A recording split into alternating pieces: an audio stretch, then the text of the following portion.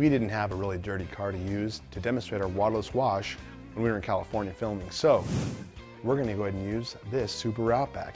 Just so happened to be parked out in front, filthy dirty, so dirty, we went and took it to the blaster and pressure washed the entire thing to get the mud and real nasty snow and grit off. At this point, it's dirty, but it's not terrible. There's no visible grit on the finish. That's what we want to make sure and not have before you use our waterless wash and the waterless wash towels. Now, here's how it works. You take a finish that's dry and a little bit dirty, and you spray an area liberally. Then, taking the waterless wash waffle towel, you see the grit on the towel, you take and flip the towel constantly, and then turn the towel so that you have every possible clean finish, and go over and clean one section of the car at a time. It works fantastic. It leaves the finish slick and clean, not as shiny as the detail spray. Remember, the waterless wash is really for removing dirt without scratching. You can use the same product on the glass.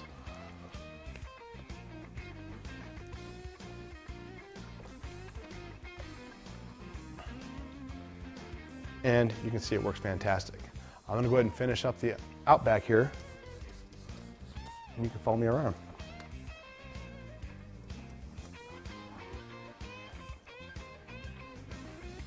One of the key things to remember when you're using the waterless wash is to avoid big, thick pieces of dirt or mud. Big chunks of dirt or mud can scratch your finish. Now I've pretty much soiled this towel. It's all the way wet all the way through. At this point, I can use it for one of two things. I can go around and get the really nasty dirt with it off the glass,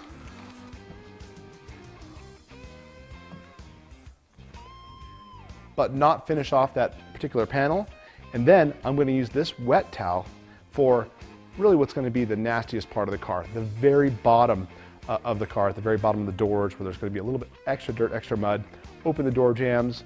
This way I'm going to go in and instead of using just a spray, I'll turn the nozzle to stream, and then I'll be able to really blast some heavy dirt. Whenever I have heavy dirt, I like to use the stream option, blast that dirt out of that area.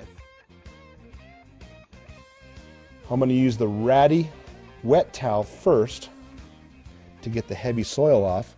Use it like a wash rag, basically.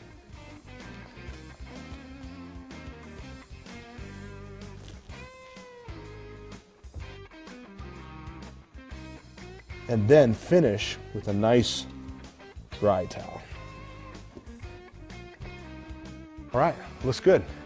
It's about a 20 to 30 minute job to waterless wash a car. Be careful, use a damp towel when you're doing the bottom parts. It's not going to scratch any more than typical washing will with soap and water. Now, once the car's done, if you want to add a little bit more shine, what I do, I come back with a detail spray. Now,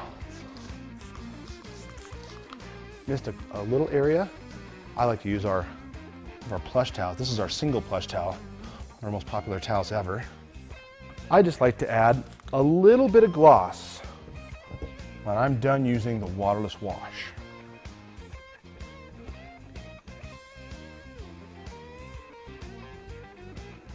That looks fantastic. The very last thing that I would do is then come back over it with our glass cleaner and a glass towel just to make your windows perfect. Voila, you've got a car wash and you can use an ounce of water.